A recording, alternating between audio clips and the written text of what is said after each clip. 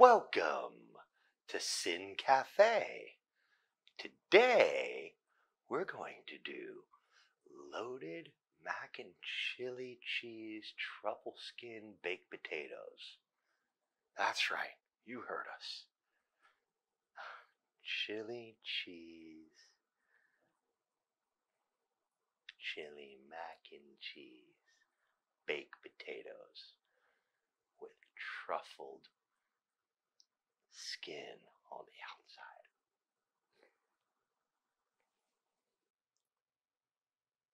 So we begin by heating our oven to 325 degrees. Afterwards, we take our beautiful happy potatoes and we poke some holes. 1, 2, 3. 1, 2, 3. 1, 2, 3 with our happy dandy fork. And then we set our fork aside and we take our happy chipotle Cholula and a good hot sauce. Give it a liberal dousing.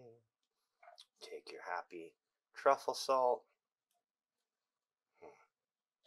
There we are. That lid was on really tight.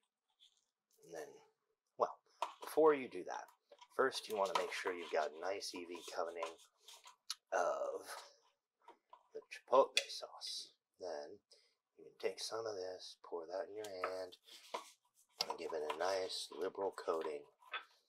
And then let it sit for about 20 minutes. And afterwards, you put it in the oven. So basically the time it takes to preheat your oven is how long it takes for your potatoes to marinate.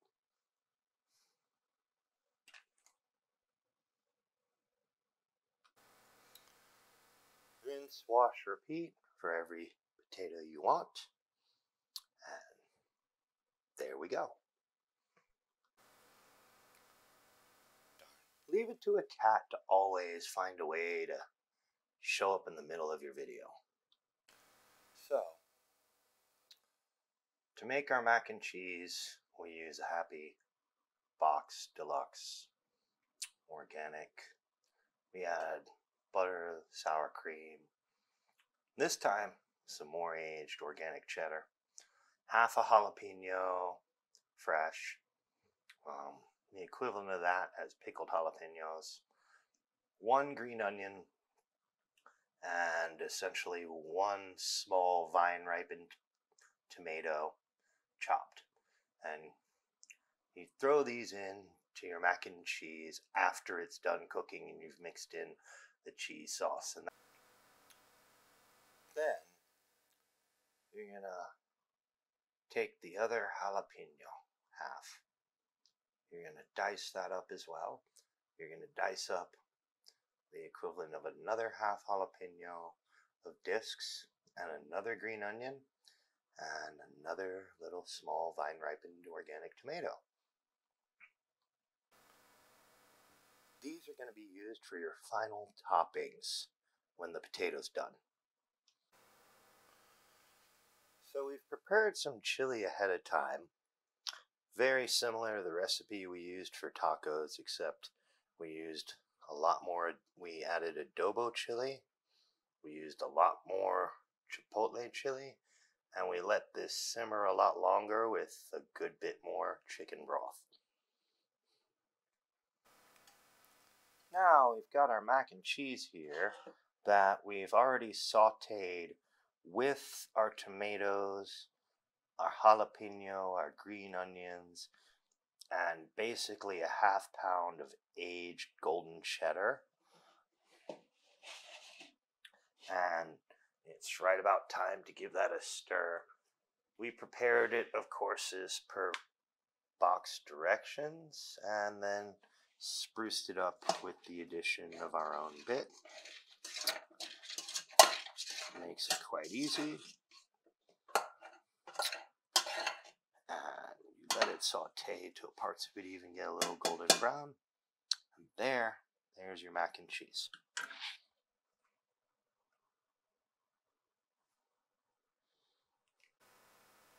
A mac and chili cheese truffle skin baked potato would not be complete with just the right amount of bacon to dust across the top in the end with the rest of the toppings. So, we've got our beautiful, thick sliced, uncured bacon here, and we're going to throw that in a nice, happy cast iron skillet that, as you can see, is very much on the medium-low side because you want to slow render your bacon. You get better flavor, and it's so much better. It cooks just as well. There's some people who are crazy who like to burn their bacon. You might as well not eat bacon, just eat a bacon-flavored piece of charcoal and be done with it. But with that said, we take our happy bacon, and we throw it in the pan.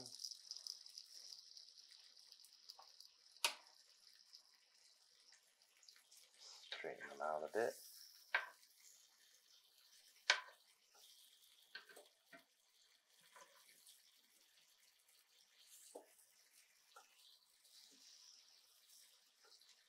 There we are.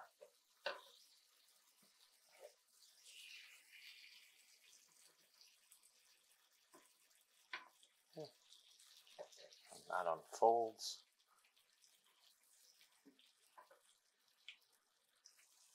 Quite nicely. And so you add to this some black pepper.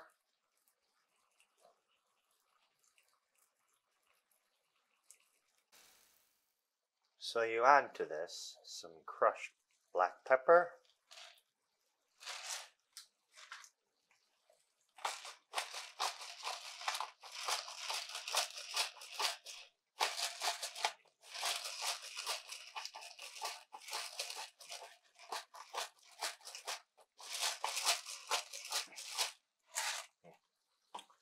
And you're going to want to flip that after about 10 minutes.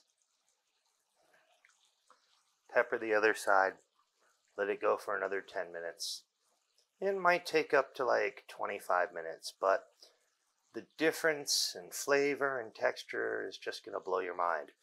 But you really have to get high quality, real bacon, not like substandard stuff with all the chemicals, because that's not really bacon.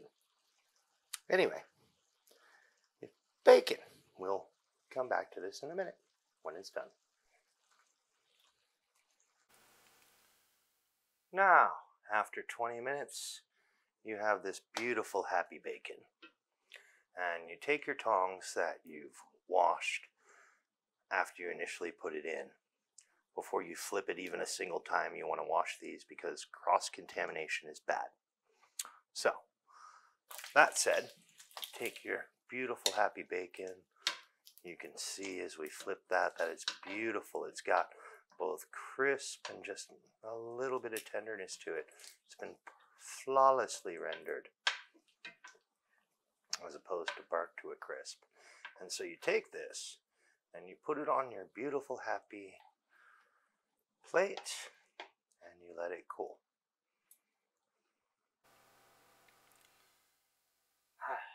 So it appears the cats escaped again.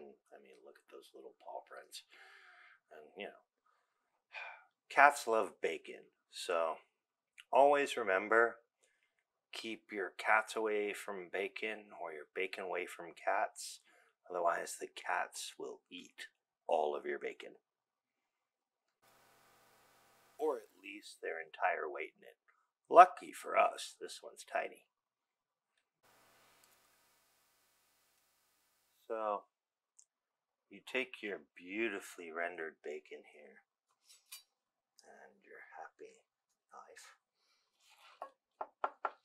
and you slice it just like this, so very wonderfully.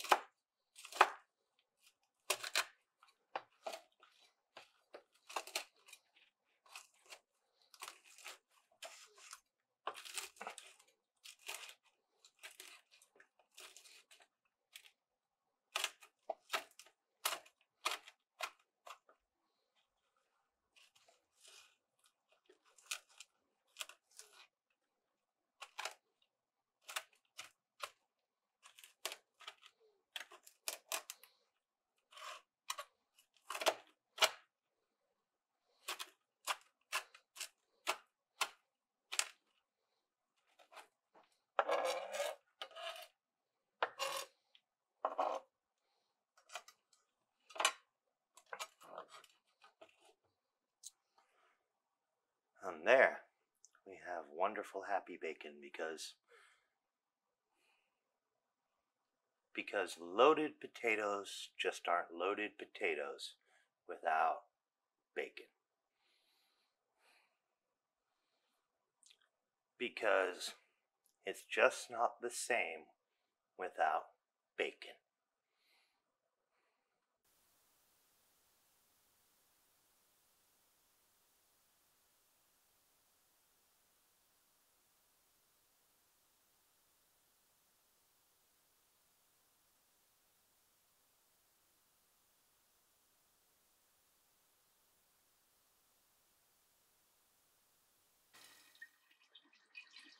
So there's a crazy variation on this. We've got this beautiful bison organic frankfurter that we've just braised, sauteed in the remaining bacon grease with a little bit of some wonderful amber beer. So once we've simmered our wonderful, happy frankfurter of organic bisonness, we take it and we make it suitable to be part of a potato. Now, how we do this is like this. We take a wonderful, happy knife. We slice right down the middle of it. Just like that. And cut almost all the way to the skin. And then you go, of course, cross-sectional, just like this.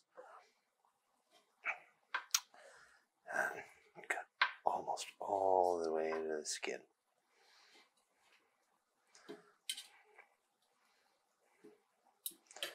And then turn it, slice 1, 2, 3. And what this does is it ensures that when you place this beautiful frankfurter inside the potato, which is now your bun for your dream dog. Ever since I did those mac and chili cheese tacos, I've been dreaming of how to incorporate that into some other crazy cool things. There's another product of it. So,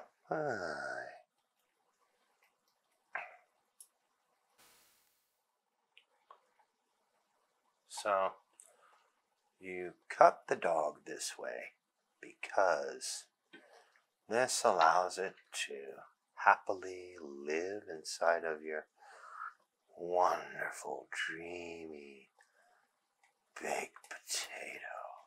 Oh my. And become something brand new entirely.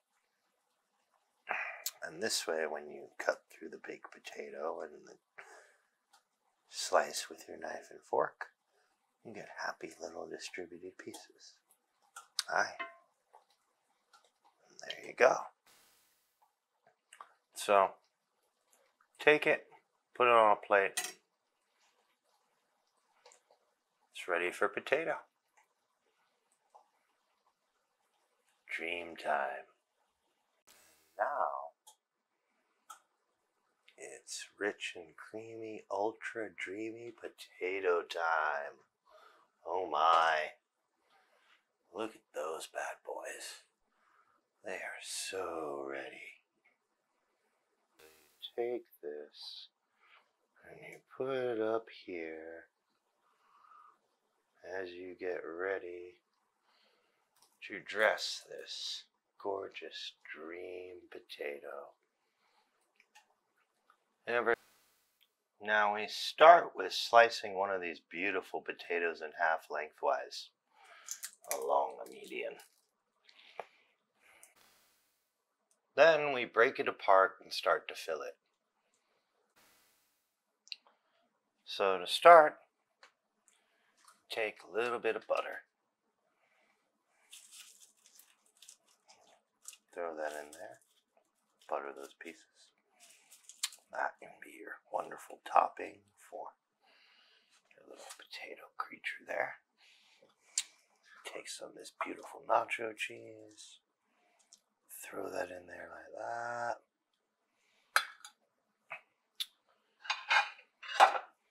Take a little fork. Stir it around. And then take your beautiful little bit of Frankfurter. Put that in there. And then come over and grab some of your beautiful happy chili. Pour that on top.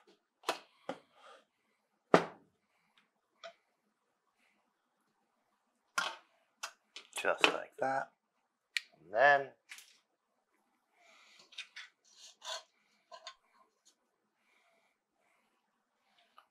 you go over and you grab some of your mac and cheese. Put it just there like that.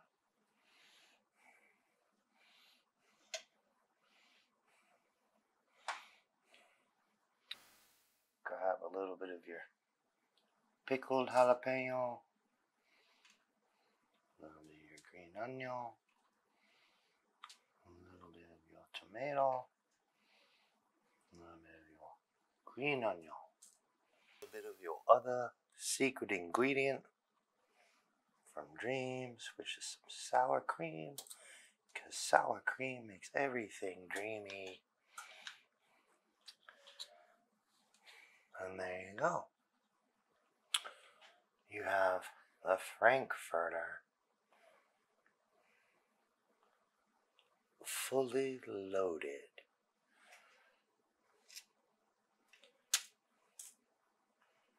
With bacon on top. In a wonderful, jacketed, crispy, delicious, creamy, rich, truffled baked potato. Told you this thing came from a dream. And like we say, rinse, wash, repeat. Bon appetit. Time to eat. If you're really enjoying this, don't forget to like, share, and subscribe.